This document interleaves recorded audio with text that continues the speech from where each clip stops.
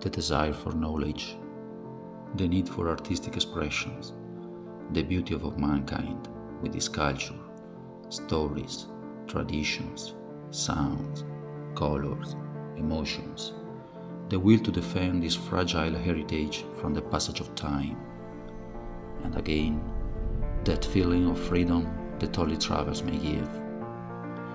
This motivation led me to change my life years ago, leaving an excellent job, my social position, even my own country, all just to chase a dream, to devote all myself to my great passion for travel, photography and art.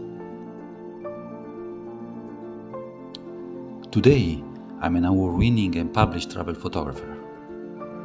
Today, I organize and lead photos expeditions to the remotest culture in the world. Today, my work is permanently exhibited and I'm an author for a Brazilian gallery. Today, that dream came true.